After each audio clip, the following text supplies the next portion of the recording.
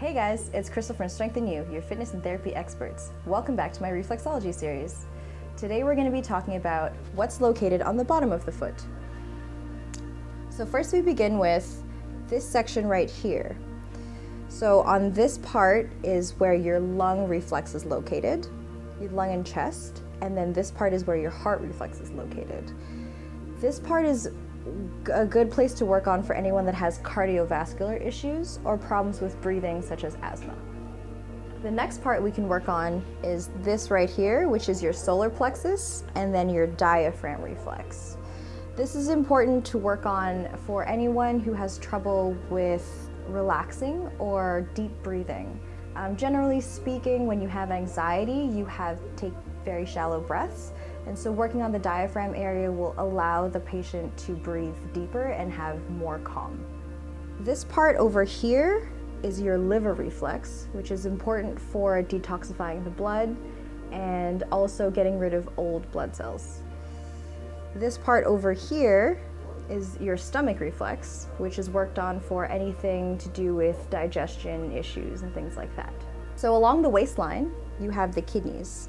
The kidneys are believed to be the seat of the body's energy, and also just above the kidneys you have your adrenal cortex, which is controlling your body's stress hormone cortisol. So below here we have our colon, our intestines. So starting over here is the ileocecal valve, which is the body's mucus center.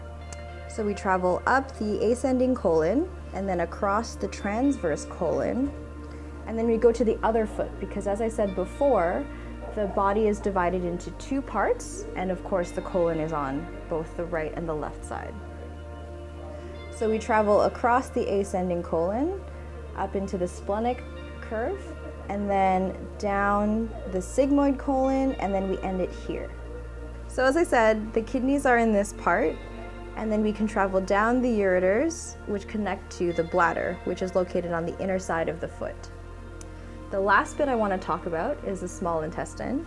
So if this is the large intestine here, the small intestine covers anything in between here. As I mentioned before, the body is mapped anatomically onto the feet. So organs which are more on the left side of the body, such as the heart, will have a bigger reflex than on the left foot than on the right foot. Similarly, things like the gallbladder, which is located under the liver, will only be found on the right foot. At the end of the day, reflexology is used to decrease blockages from the zones in the foot to the areas like the organs. But I'm not directly affecting the organs themselves. I'm indirectly increasing energy and circulation to those areas to help those organs heal themselves and function better. If you have any questions, feel free to come see me at Strengthen You. Stay tuned for our next video where we'll talk about the lower back reflexes and the rest of the organs. I'm Crystal from Strengthen You, and remember, you're only one strategy away from crushing your fitness goals.